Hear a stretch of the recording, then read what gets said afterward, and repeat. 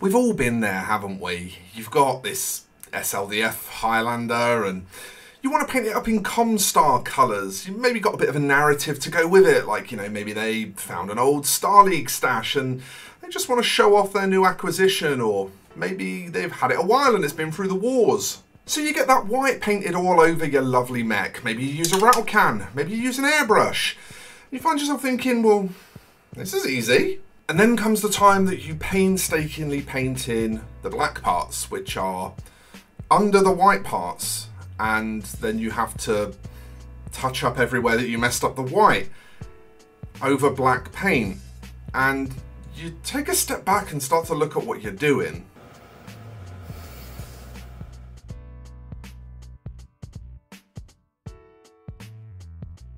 And you're immediately just hit by how flat and lifeless that white looks.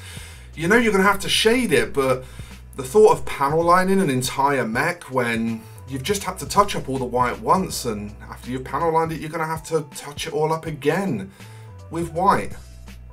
Again. Gross. But what if there's a way that you can get beautiful depth and texture, keep your panels relatively clean, and feel really clever and artsy-fartsy at the same time? Well, the good news is that there is a way, but the bad news is that I am maybe going to need you to buy a couple of things, depending on how well stocked your hobby cupboard is. So to give you a quick idea, here's the things that you're going to need. Something to mix paint on that has a lip. That's very important that it has a lip.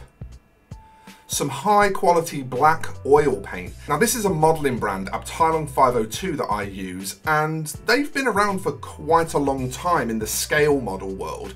So these are a thing that are designed for miniatures. You'll need some cheap decorators white spirit. This stuff is about £1 or $1.50 for a litre bottle. You get a lot and it doesn't cost much.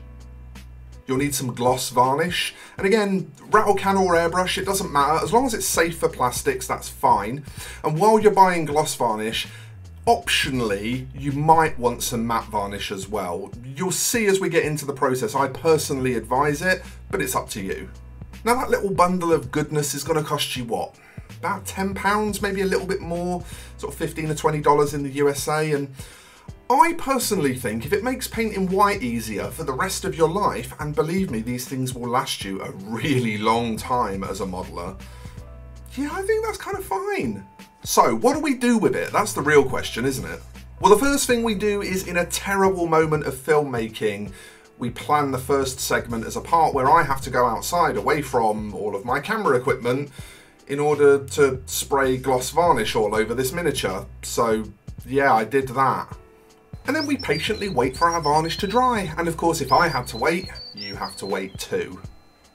All right, enough teasing, okay. Once that's dry, we can start gathering our ingredients together and starting to get to work. So the first thing that I want you to grab is that black oil paint, and I just want you to thin the living heck out of it using that white spirit to a kind of wash-like consistency. Something I maybe should have pointed out sooner, and I apologise for that. White spirit repels water, so make sure you use brushes for this that you don't intend to use with acrylic paints, because that just won't work. Now gather all your courage and slap that wash all over your painted white mech. Notice here that it's seeking out the recesses more, and it's not really staining the surfaces nearly as much as an acrylic wash would do. Now the reason for that is just because white spirit, unlike water, has a really low surface tension, so it will naturally want to run into deep recesses and not sit on surfaces. Makes it perfect for what we're trying to achieve here. And at this point you're probably angrily shouting at your screen saying, "You absolute bastard, you've ruined my mech. This isn't revelatory at all, it just looks a mess." And well, you'd be right, but that's because this isn't the revelatory part.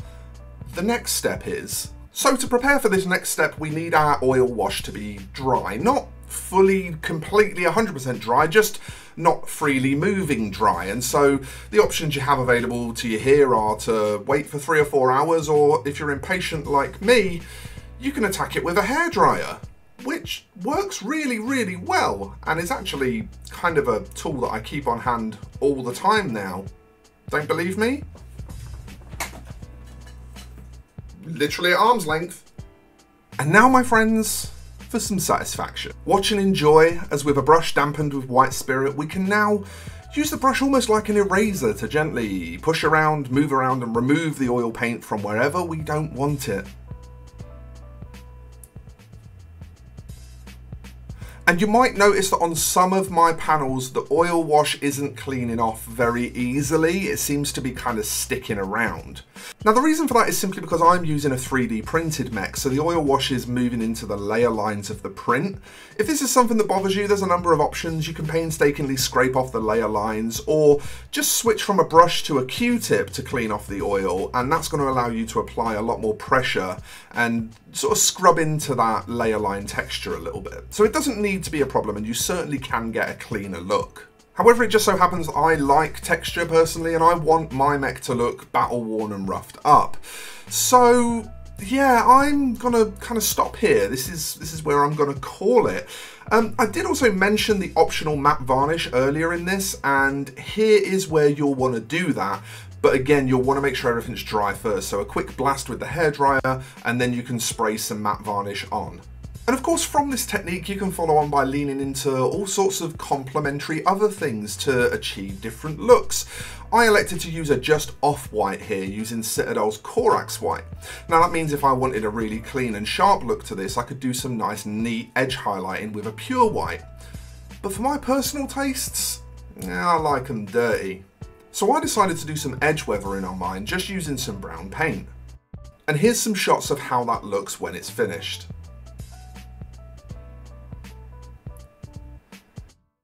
Now, between recording the face cam for this video and posting the finished piece to social media, there are actually a lot of reactions about that edge chipping as well. And I want to say that that is something that I would be happy to explain. It just doesn't really make a video. So I'm just going off script here for a second just to explain that to you, because there was a lot of interest in it. The secret really to getting those fine chipped edge lines is just in the type of brush that you use. There's no tricks to it. It does take a lot of brush control, and you can only develop brush control by muscle memory. But the brushes that I use are Rosemary & Co. Series 33 size 3s, and that's the important part, size 3s.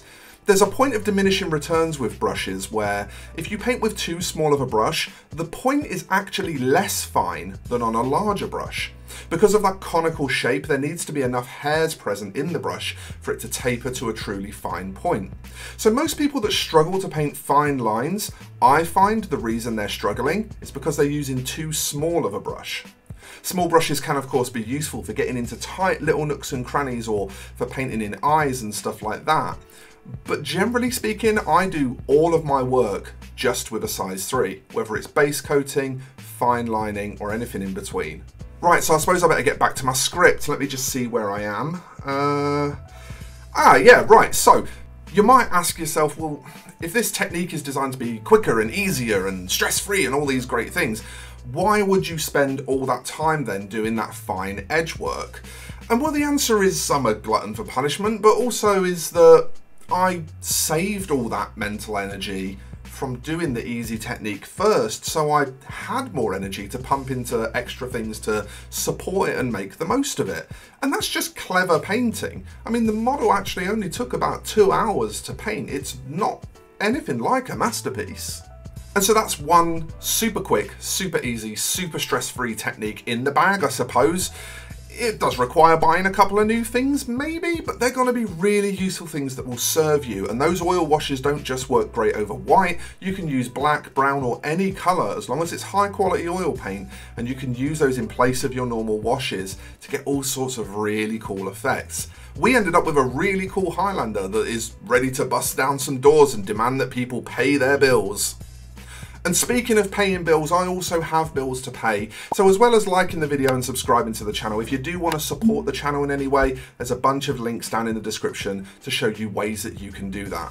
But that's all from me for this one, folks, so I'm going to end just by wishing you happy hobby and saying thank you so much for watching, and I will see you in the next one. Bye bye for now.